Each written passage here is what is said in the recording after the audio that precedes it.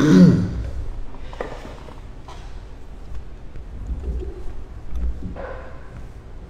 had a verse in the Gita that I thought we'd look at tonight.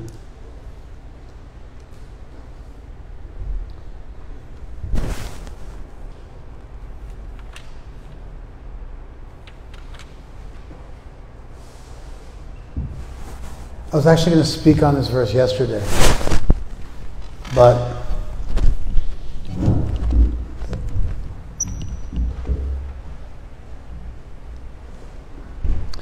somehow when I sat down to lecture, I grabbed the wrong verse.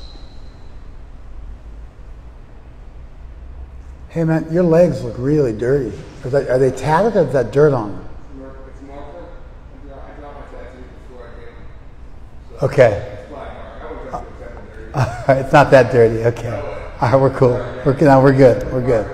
My eyesight is not phenomenal, and so I got a little worried. All right. No, we're cool. We're good. We're solid. No problem.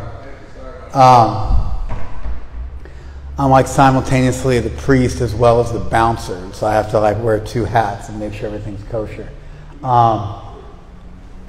So I was actually going to lecture on this verse yesterday, and I sat down and I recited the wrong verse, and so I just decided to go with it. So my whole lecture yesterday was going to be a different lecture, but I just pivoted because I quoted the wrong verse, and I decided, c'est la vie, it was meant to be. And so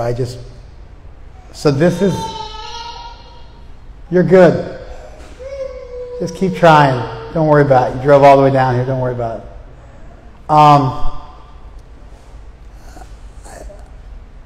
So anyway, I thought about this. It's not like I spent a ton of time preparing a lecture, but I think about stuff during the day, and then that's what I speak about. So, here's a verse, and we'll get into it in a minute, but we'll look at the verse first. I'm going to give you guys a real clean translation into English, and then we'll go from there. Tesham satata yuktanam bhajatam priti purvakam. Tesham, for them, satata yuktanam, for them who are always yoked. Bhajatam, worshipping me. Priti purvakam, with love.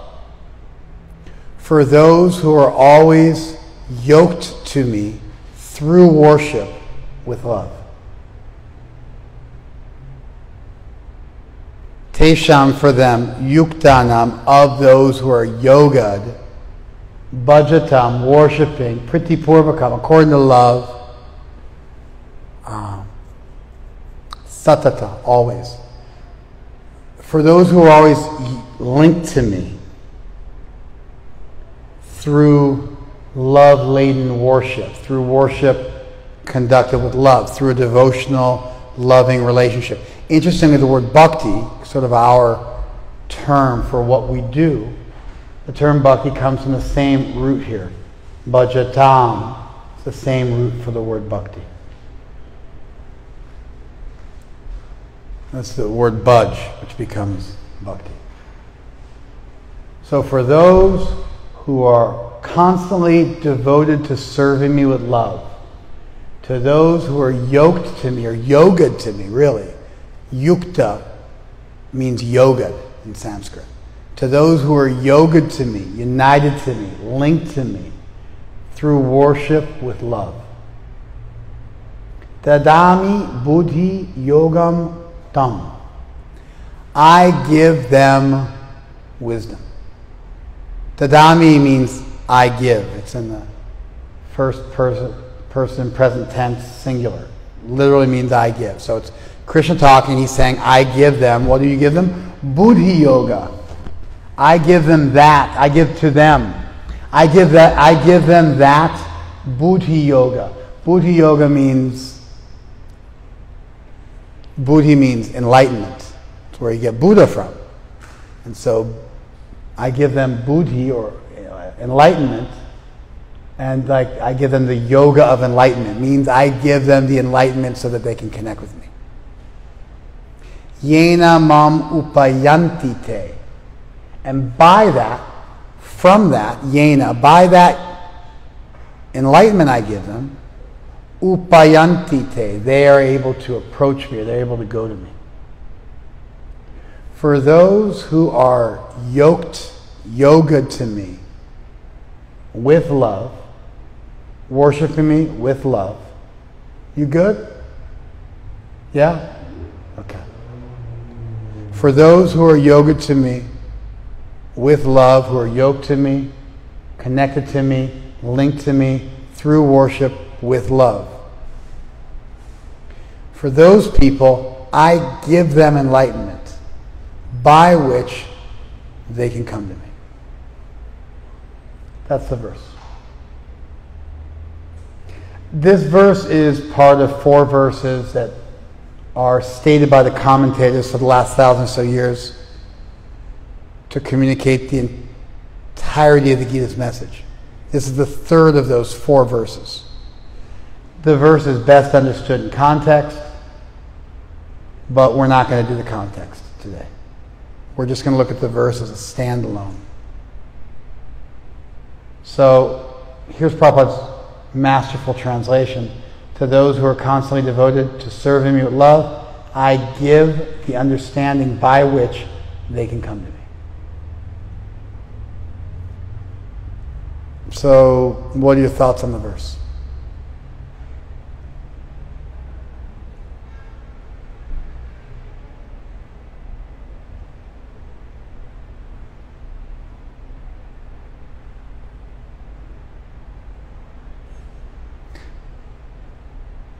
Did you understand the verse? Kalpesh, did you understand the verse? Leela, did you understand the verse? Kim? Yudi? I did a good job of translating it? Okay.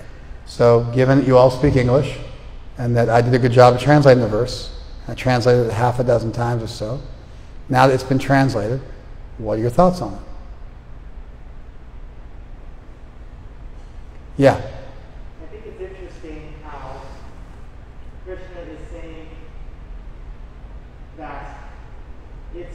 Those people who are committed to serving him with devotion, that he gives the seemingly confidential knowledge on how to approach him, instead of the other way around. You think that it's interesting that Krishna gives knowledge of how to approach him to people who are devoted to him, instead of like a Judeo-Christian understanding, which would be the opposite in a sense.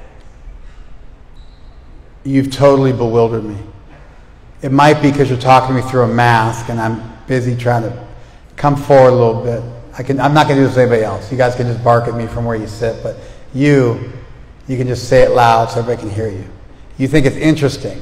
Now, interesting is a totally vague term. Like, interesting can mean I don't believe you and I think you're ridiculous, or interesting can be it's really cool. It depends on how you use it. So I don't know what to make of your usage of the term interesting. But your statement that you think it's interesting that God enlightens those who are devotionally inclined towards him, whereas in Judeo-Christianity, God enlightens the people who hate him? No. It's almost like in Christianity, you would have to... Hey, no crosstalk, fellas. We're right up here. Go ahead. To know someone in order to serve them. But in this sense, what Krishna is saying is you serve in order to know. If I'm understanding it even a little bit. There's this idea that to know him is to love him. You make sure our fine feathered friend finds his way out? Okay. Sorry. I didn't think it was the crosstalk was coming from you. Am I correct? Yeah. I figured I was just doing you a favor. Now I understand what you're saying a little bit. So in Christianity, God enlightens those who don't know him, and then through that enlightenment, through the gospel, Beauty, just be super chill. Yeah, I know, but just be super chill. Like, just poke your head in. Don't get all menacing.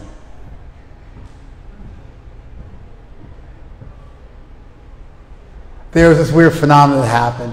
When we used to go out and chant in the streets, I was a security guard at like the age of 17 when I was 140 pounds soaking wet. Somehow I was given the job of being a security guard. And so we would go out to protect the devotees who were on the street doing really what was quite similar to the Salvation Army. The Salvation Army, when I was a kid growing up and I was in the Boy Scouts, I was a Boy Scout, and we would go camping, we'd sit around a fire and we'd sing songs. And so one of the songs we would sing is, Salvation Army, put a nickel in the drum, save another drunken bum.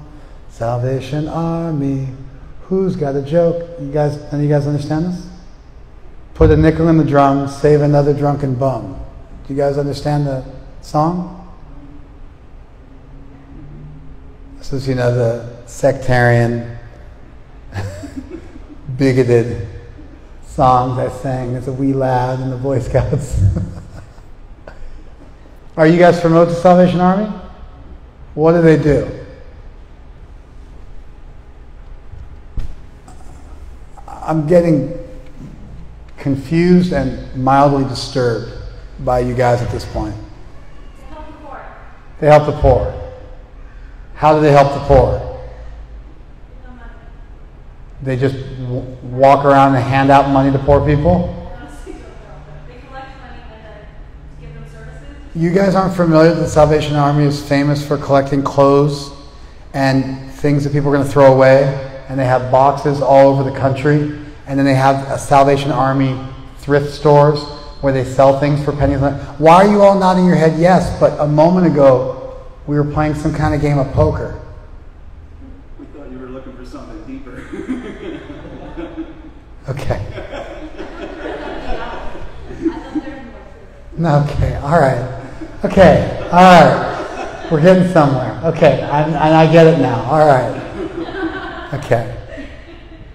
The Salvation Army in this country is famous for its thrift stores.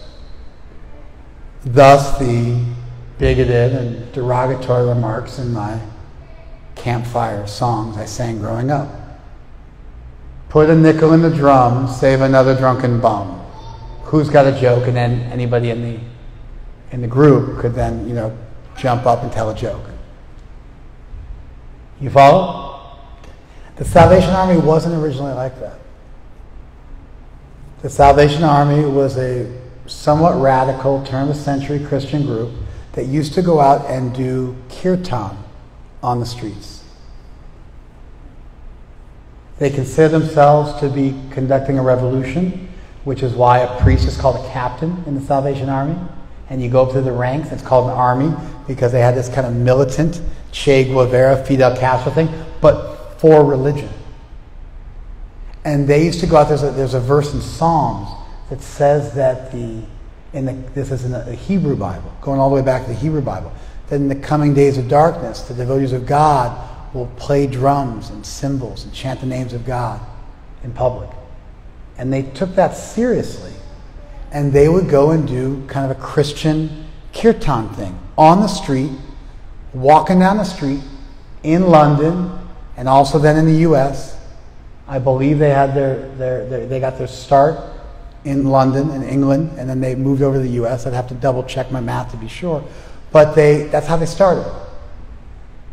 Then they underwent something called mission drift, which is the bane of every religious organization, that they got off topic and they became synonymous with thrift stores. But they were originally a really radical organization, and then eventually they had buckets and they collected change around Christmas time, and they gave rise to a whole host of imitators of people who would just go out and collect at Christmas time for themselves. But that's where they came from. They would beg in the streets and do kirtan. Wild, right?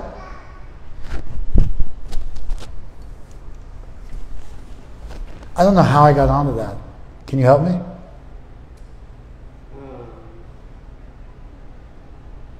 Yeah. Oh, you're like my hero here. Thank you. So we go out and chant in the streets. Not so different from the Salvation Army. But then people would accost us in the late 80s and early 90s when I was coming up as a young Hare Krishna. So we would have security guards who would keep their eyes on the devotees so that they didn't get assaulted and blindsided. And I was part of that detail. And there were certain configurations of security guards where every single time we would go out, we would end up getting into some kind of a melee. Like every time particular configurations of our security team would go out, fights would break out. And I think we realized at a certain point that the people who were part of that team, they liked to fight. And so they created the discord by menacingly looking at people the whole time the devotees were chanting. And eventually they would menacingly look at the wrong person. It would become a game of, what are you looking at? I'm looking at you. What are you going to do about it? Well, what are you going to do? And then we'd turn into a fight. And when we stopped having security teams go out,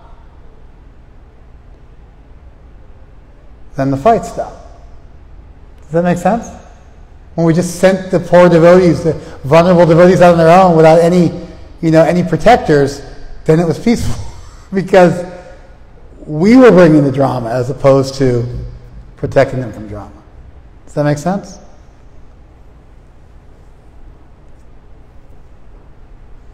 I don't know how I got onto that.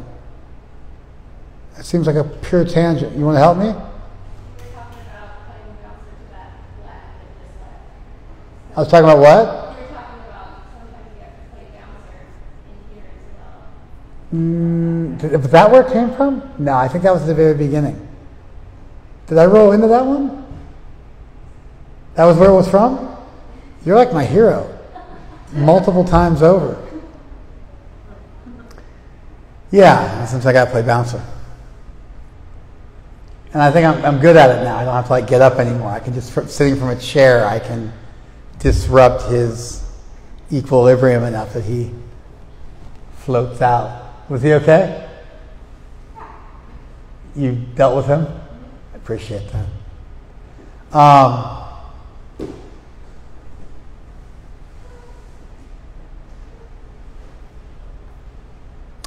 In Christianity, there's this idea that we educate the people about God and then they fall in love with Christ. We spread the gospel. I think I got to it from spreading the gospel. And so we spread the gospel, the good news. We go out and share our faith with other people. And then they develop faith in our revelation and our tradition.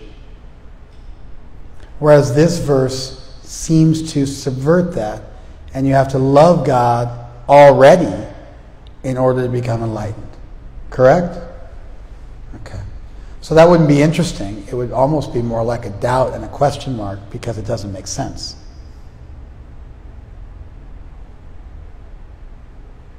Did you follow that? There's a move in philosophy that sometimes there's no causation, there's no explanation of first causes. David Hume was of this opinion, but there's also a lot of scientists these days who argue for the same thing, that looking for first causes is a fool's errand. But anytime you come up with an explanation, ultimately you're pointing to causation. I disrupted that person's life heirs because he was being unruly. The word cause is within the word because. Anytime you say this happened because of this, you're saying that caused this to happen. Literally. And so causation is at the core of any explanation for anything. It's at the core of science, which attempts to find causes. Whether they're first cause or second cause is another question.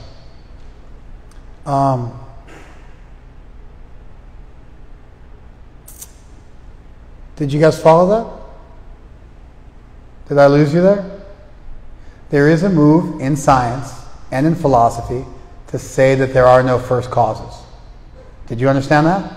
That everything is just in a great chain and there's no real causes and things are just happening according to repeated patterns that go on with no particular cause.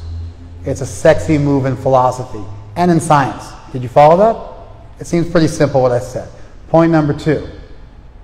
That doesn't really work, because anytime you give any explanation for any phenomenon and you say this happened because of that, what are you ultimately saying?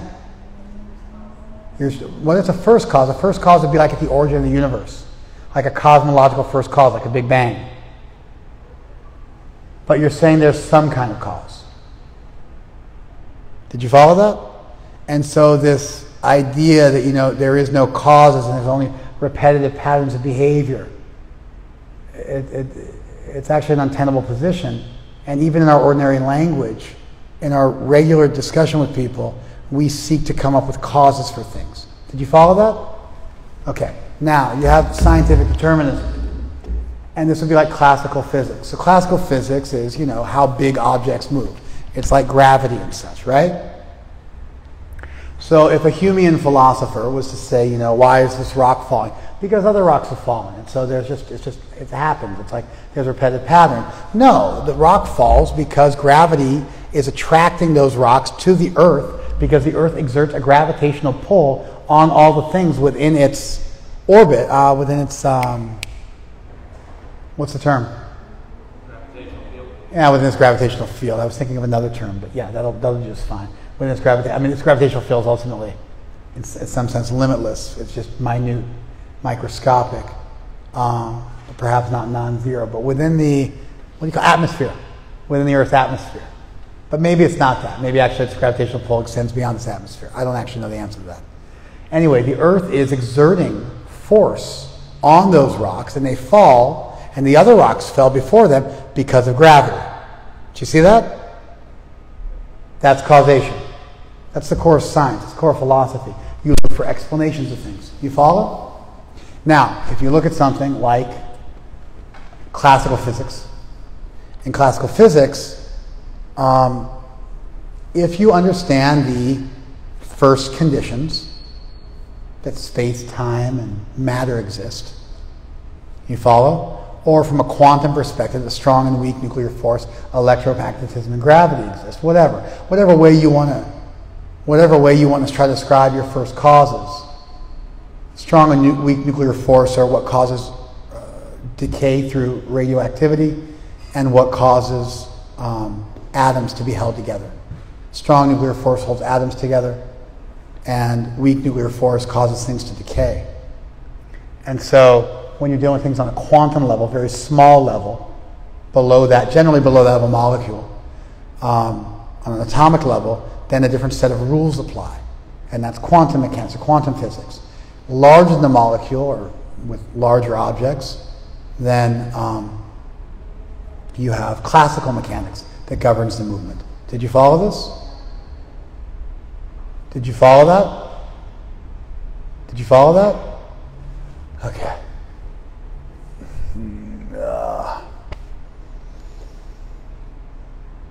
Raise your hand if you're right, just absolutely following me with no problem whatsoever. That would be not absolutely no problem whatsoever. One guy in the room.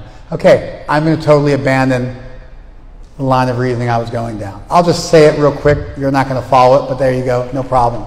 Classical mechanics is deterministic. If you understand the first conditions, whatever they're starting with, space, time, and matter, and you understand all the forces at play, then you can determine what's going to happen with certitude.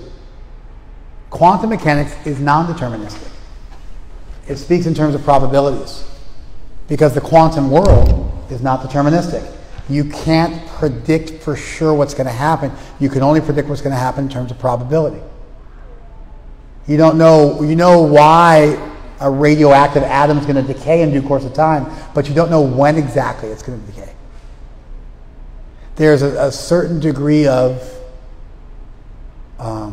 non-determinism at play in the quantum world, which of course is what makes up everything that we experience. This means that reality consists of some non-deterministic factors, and therefore a good explanation doesn't always have to be something that you can straightforwardly deduce from prior conditions and the forces. Sometimes a good explanation is what is a possibility or a probability, but you don't have to have absolute certitude. And it's interesting, a lot of times amongst atheists or scientists, that they'll expect you as a theist to live up to this incredibly high level of determinism where your explanation has to be perfect, where it 100% with certitude in like a deductive logical way, in a syllogistic way, proves without a doubt what happens.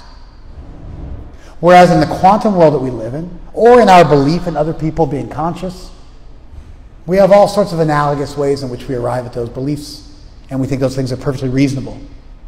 But we don't extend that same courtesy to theology.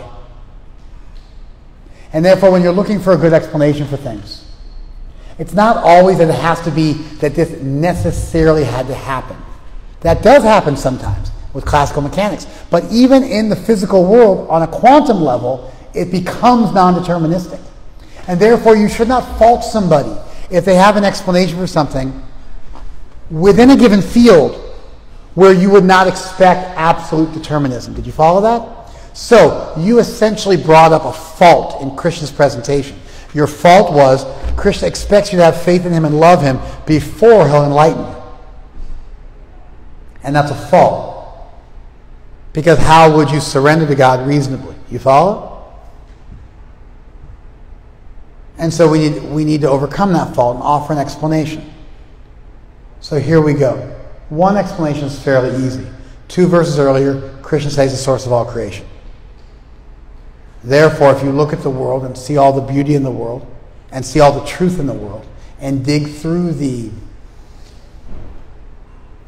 superficial appearance of evil and suffering and chaos, and you're able to see the truth and beauty in the world, then naturally you will love him. There's to know him is to love him. That happened beforehand. Then armed with that precursor knowledge of divinity that gets you started reasonably, so you're not blindly faithful, you now step into a realm where you begin to offer your love to Krishna freely, like somebody does, like these two crazy kids just got engaged today. We can give them a round of applause.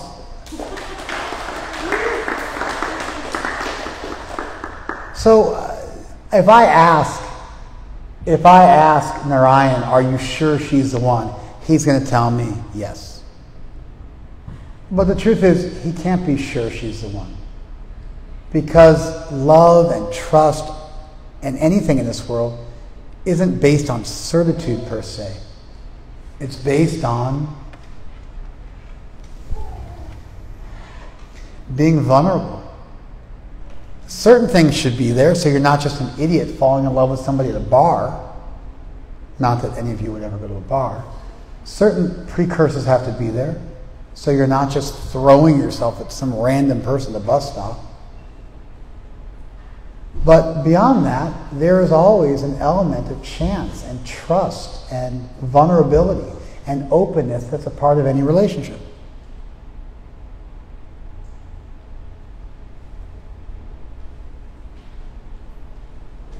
A world filled with only determinism would suck. We don't even think we live in such a world. And so we think in terms of probabilities. We think in terms of likely outcomes. We decide where we're going to hang our hat and who we're going to partner with and how we're going to move forward in business, in life, in friendships, both platonic and romantic, with our own kids, honestly. So, if Krishna demanded our fealty a priori before giving any knowledge whatsoever, that would be a fault. I think you would be correct that that was a fault. However, for Krishna to put us in a world where we are conscious and that consciousness does not tally with matter, and it forces us to go, what is this whole consciousness thing? It seems to be this irreducible antimatter thing that has features that are supernatural. And I experience it at every moment. And that is perhaps the most undeniable evidence that exists. René Descartes famously said, "Cogito ergo sum," I think, therefore I am. I and many, many philosophers and scientists and physicists, not just philosophers, think that that's the most undeniable statement in the world. If you're doubting whether or not you exist, you have to exist in order to have that doubt, and you just proved that you exist. You follow? Some people say that's the only undoubtable thing in the universe, the only thing that a skeptic can't attack.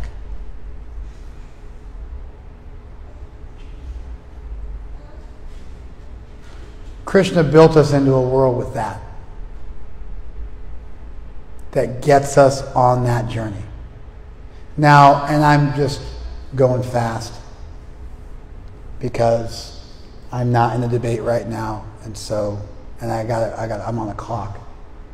But if my consciousness is non-material, then it must have a non-material source, and therefore the singularity of the Big Bang or the initial causes must also include consciousness, and a conscious cause of everything is also known as a God. Then I start to look at what's most sustainable in this world and what's the best in this world, and I find the goodness and compassion, and now I arrive in all good God, and now I've arrived in all good deity that I can love and worship.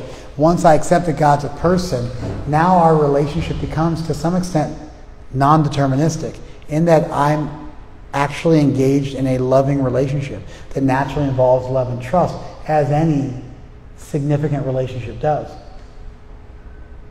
And so what Krishna really did in these verses, and you caught the fault in this verse as a standalone, which forced me to go back 2 verses.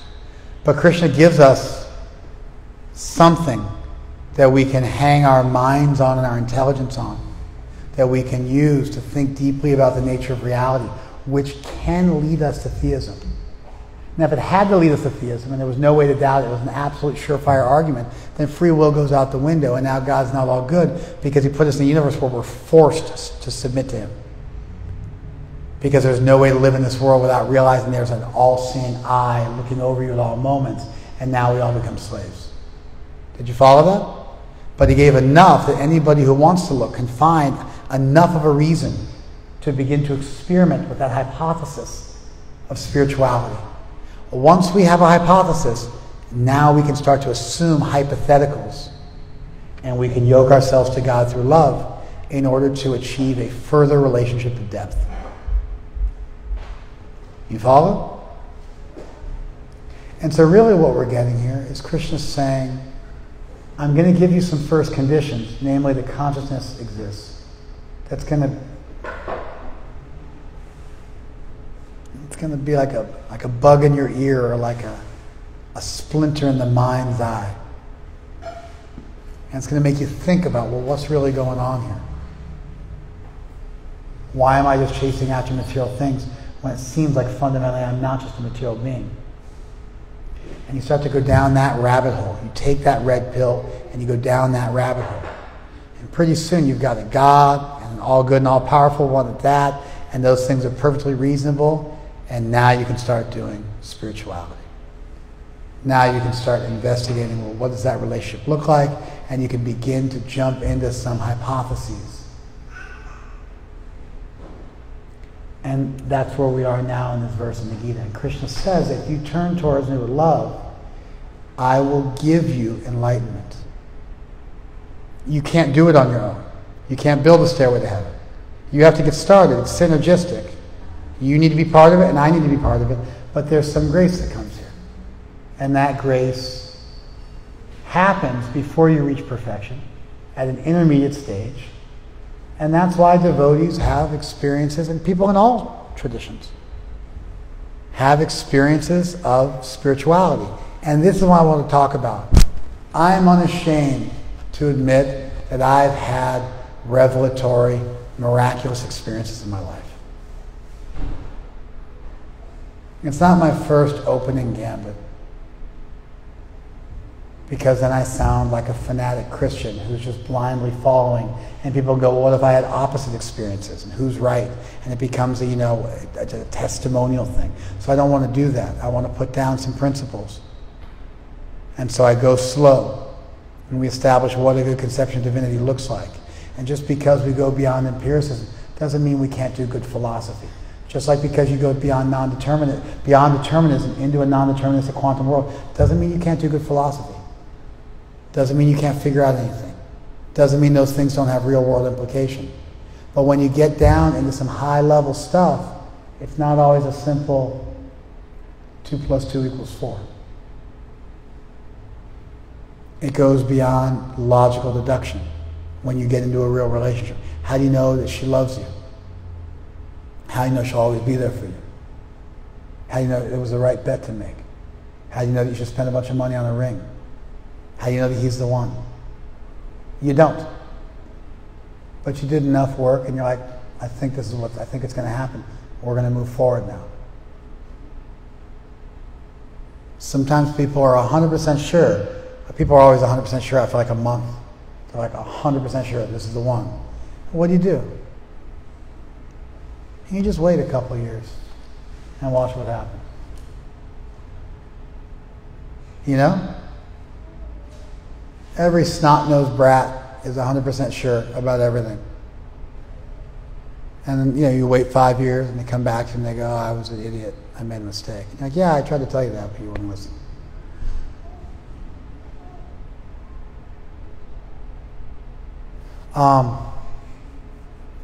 We live in a non-deterministic world, even from the point of view of physics. And so that doesn't mean we can get away with anything. That doesn't mean that you can say any damn nonsense and have it pass as philosophy or have it pass as reasonable. But it does mean that if you want to talk about what constitutes warrant, what constitutes reason, what constitutes an explanation, it's not always that automatically by knowing the first cause and the forces, you arrive at the conclusion. You could know the first cause of the universe, which we do. You could know the forces, which we do. And there's no way, based on those things, you would ever predict that consciousness would arise. It's perfectly reasonable that you could have a universe with all sorts of chemical beings and even life totally devoid of consciousness, just going on automatically. Consciousness is this almost like a red herring.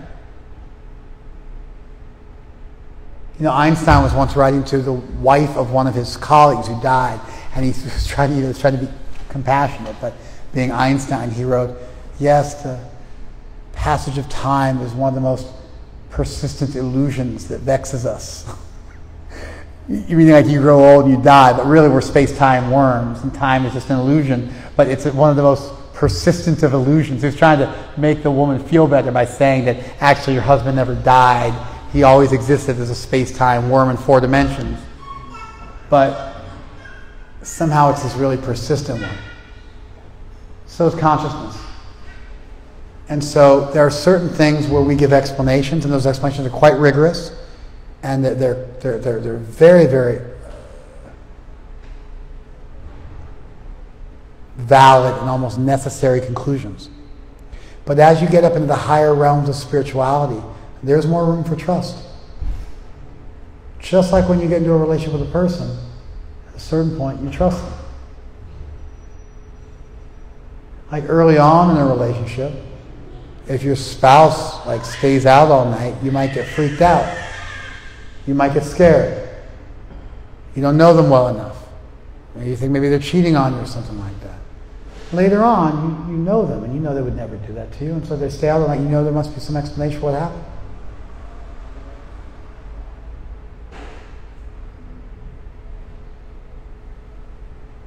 A lot of times, people don't have relationships that have that degree of depth to them. One of our prayers is, Krishna, whether you embrace me or break my heart by disappearing, or whether you trample me underfoot, it doesn't matter. I'm going to offer you my love and devotion forever, no matter what. Generally speaking, if you look at most religions of the world, the devotee is the X factor. God's relationship is the constant. The devotee is the variable who may stray from the path. Thou shalt not worship other gods. And like this, even in the Hebrew Bible, it says you should not be a whore and cheat on your husband, who is God. And so it uses the example of an unfaithful woman to refer to us, and then God is the faithful husband. That's in the Hebrew Bible. Our tradition subverts that and looks at the devotee's love as a constant. Of course, it also looks at Krishna's love as a constant. But Krishna's love is therapeutic, and it helps us to grow. And it's not always confinable to a box. And generally, receiving Krishna's love means undergoing a real hero's journey and a transformation. And old age, disease, and death even become part of that. They help loosen the shackles that bind you to this world so that you can finally step out of this body and go back home. And even the lack of a fully deterministic argument for God allows us to have free will, but enough evidence there to start us on our journey if we wish to be. And so you find early on Krishna gives a more powerful argument about who he is to get you started on that journey, but then later on enough trust is developed and the devotee freely offers their love to Krishna. This happens in developmental psychology around the age of 12, when a child begins to have friendships which aren't based on rules and give and take, but they're based on seeing the other person happy and having that be enough. And so you find in adult relationships, which occur for children around adolescence, that they start to find happiness in seeing the other person happy. And they do for the other person just because they care. So what we have here is an incredibly personal conception of divinity. And we've been given some evidence on the front end, which would fulfill your criteria of knowledge preceding devotion. But then there's still this intermediate level where we have to step forward. And we have to step into that hypothesis. And we have to try it out. And that trying it out, if you want to do a good science experiment, then what do? You buy U.S. pharmaceutical grade ingredients and you conduct the experiment exactly as it's supposed to be done. Your feeling or your emotional state is irrelevant to a large extent. If you want to have a loving relationship, your feeling becomes part of what has to be there for the experiment to be successfully conducted. Did you guys follow that? What I said made sense, but it seems like you guys were spacing out. Did you follow that? If I'm doing a science experiment, does it matter how I feel? No, it does not. If I do the experiment properly, that's all I have to do, correct? However, if I'm in a relationship, is how I feel and my sincerity, is that a factor that the other person is going to pick up on? Absolutely it is. And therefore, in the experiment with divinity, our sincerity is a reasonable criterion to say has to be in place. Did you follow that now?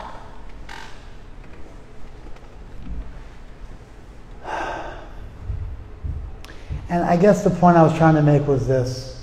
Once you overcome the beginnings of spirituality and you show that belief in something higher is warranted, and you can explain it in a sense of showing that it's the product of some reasonable investigation, there's some reasonable evidence to support it, even if that evidence is not fully deterministic, and even if you're going for a probable explanation or the best explanation. Just like in court. In court, if you're in a criminal trial, it's beyond a reasonable doubt, which is usually like 99.99%. But then, in kind of medium things, like a custody hearing for a child, they'll do a different standard of law. They'll do something called clear and compelling evidence. That's usually 80%. Then in a civil trial, it's a preponderance of evidence, which means exactly 51%. So there's three different kinds of requirements for evidence to decide three different kinds of trials, because in certain circumstances, you shouldn't be required to offer something which is 99.99%. You follow?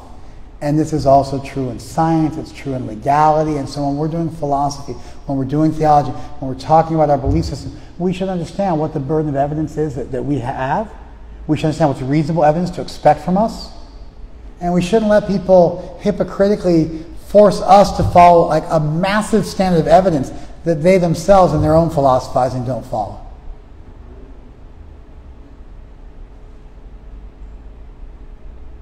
Once we get over all that, and we get into the realm where we have a decent hypothesis, then it's totally reasonable to invoke a sensus divinatus, which is a term from John Calvin, a divine sense. It's perfectly reasonable to talk about your conscience. If God exists as a reasonable hypothesis, then it would be reasonable that we might have some faculties for perceiving that deity. And therefore, investigations into what that looks like would be reasonable. Looking for similar conclusions amongst billions of people all over the world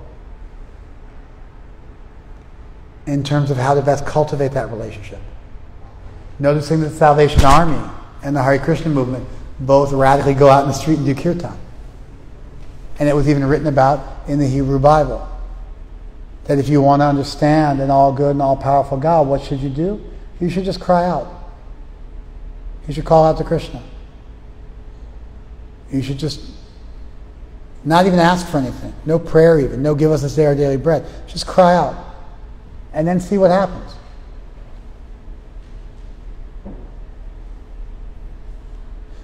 Empiricism, naturalism, the idea that foundationalism, the idea that the only thing that should be accepted as building blocks for philosophy should be those things which are self-evident, incorrigible, and empirically demonstrable. That theory about the nature of the world itself isn't empirically demonstrable or self-evident or incorrigible. For instance, I believe that you are all conscious. I have no scientific evidence that you're all conscious. I have scientific evidence of your behaviors, but behaviors do not necessitate consciousness. That would be assuming what it is I'm trying to prove. Nonetheless, it's perfectly reasonable for me to believe that you're conscious. Why? Because I'm conscious and you behave enough like me. Well, that's called an argument from analogy. It's a logical fallacy. In informal logic, it's a fallacy. It does not give you like an absolute conclusion. It's considered to be fallacious reasoning, but somehow or other, I can't know what it's like if you're conscious or not because I can't be you, and conscious by its very definition is experienced subjectively in the first person. So I experience my own consciousness, and I watch you carefully, and I see that you seem to be like me, and it's enough. And I'm like, hey, you know what? We talked, I looked in your eye. You know what? I'm going to accept it that everybody else is conscious like I am. Not everybody has a conscience. Interestingly enough, the word conscience, what's the word for conscience in Spanish? Conciencia. What's the word for consciousness in Spanish? Huh? Huh? Where were you born? Why are you looking at her? Because I'm not sure. Where were you born? What are you doing? She's from here. You're from Mexico. What's the word from consciousness in Spanish? It's the same word. Isn't that interesting? I know the answer to my question. Just having fun with you guys. The word for consciousness and the word for conscience in Romance languages is the same. Conciencia in Italian, same in Spanish, same in Portuguese. It's interesting. Anyway, although we're all conscious, not everybody has a conscience. Sociopaths, people with antisocial personality disorder, don't. But we assume everybody has a conscience, because we do. And it's freaky to learn that there's people in the world who don't have a conscience. You can figure it out. So even something where I'm studying you, there is no way I can empirically prove that you're conscious. I can prove that you behave in certain ways, but that's not the same as proving you're conscious. Consciousness is the internal experience of seeing the color red and feeling certain ways and having a perspective that's unique to you, and that can only be experienced in the first person. Therefore, it would never subject itself to a third person, objective scientific inquiry. You cannot prove other people are conscious. But we all think they are. Are we all crazy? No, we're reasonable. There's just non-empirical ways of arriving at truth. We live in a world where there's non-empirical ways of arriving at truth. We live in a world where we believe all sorts of things which we could not prove in a laboratory. Perfectly reasonably. In fact, to live without believing other people were conscious would be bizarre. It would be almost indicative of a mental disorder. There's a philosophy that espouses called solipsism. But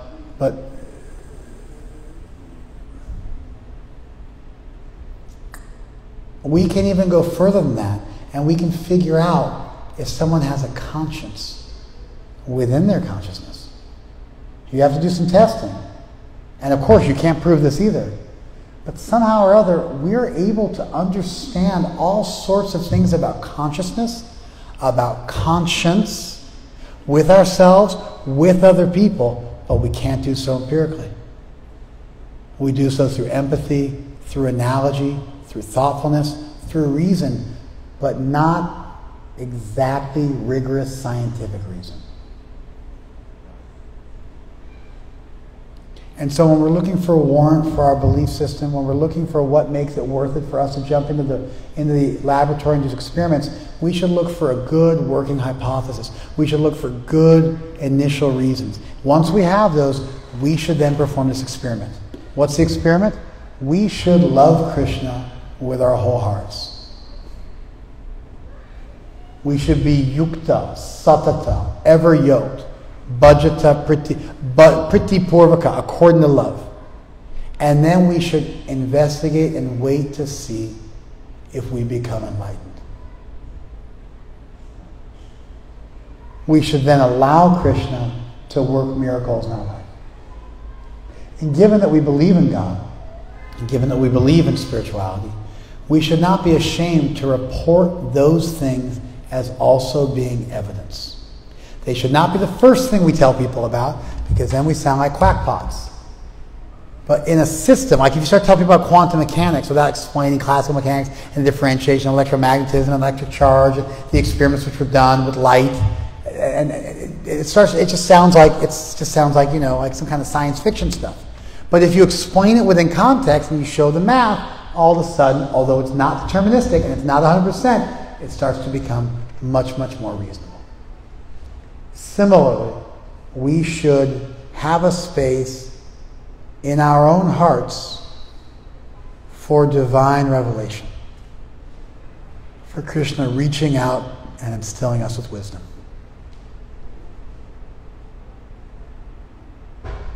And we shouldn't be ashamed that that's part of our theology. Nor should the Christians, nor should the Jews, nor should the Muslims.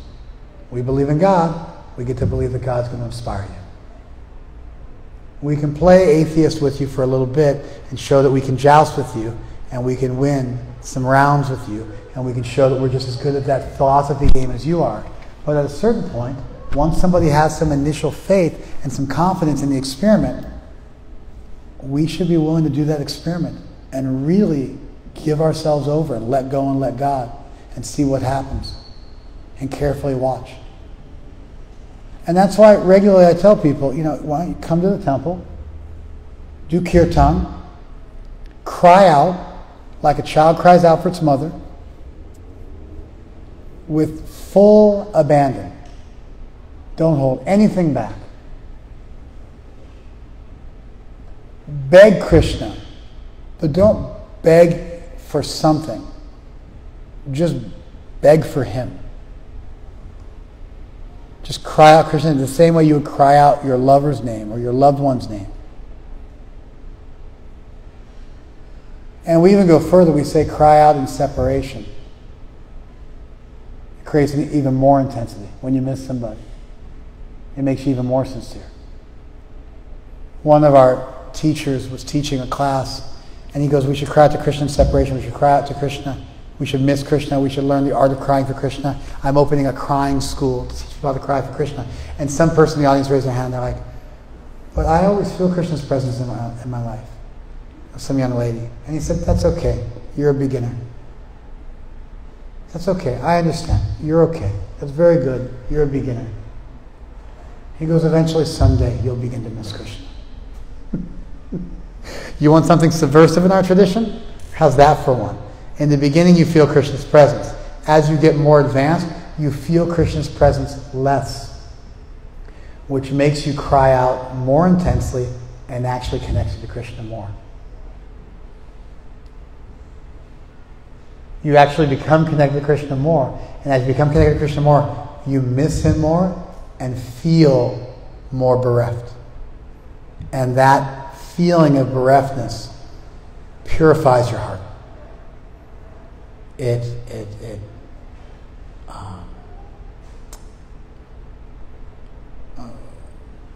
refines your gold-like heart and cooks off all the other metals. And in that fire of separation, your devotion becomes unalloyed, and your love for Krishna becomes unalloyed. And so within our tradition, there's our responsibilities to have reasons for why we do what we do, to kick the tires, to do our due diligence, to be able to explain our faith to other people. But at a certain point, once we get in that laboratory and we come up with a reasonable hypothesis, we can then reasonably begin to talk about what it's like to experience God. And look for common things in traditions, troubleshoot stuff, talk to elders, compare it to our brethren, and have that become a factor. Krishna's reciprocity. And in the same way that although we have no evidence, no empirical evidence of how we know that people are conscious or how we know whether or not they have a conscience, somehow or other, we can do that math and we can diagnose people with antisocial personality disorder. We can treat them. We can know everybody's conscious. And so similarly, we can all carefully embark on the subtle science journey of the self. And eventually feel and experience Krishna's mercy. And that's what he says here. That's what he says here. A person may have a bona fide spiritual master, may be attached to a spiritual organization, but if he is still not intelligent enough to make progress, then Krishna from within gives him instructions so he may ultimately come to him without difficulty. The qualification is that a person is always engaged in Krishna consciousness and with love and devotion renders all kinds of services. And that's a little bit of a snapshot of grace, how Krishna helps to span that gap. All right, I'm done. I made my points. Let's do a little kirtan. Thank you so very much. Hare Krishna.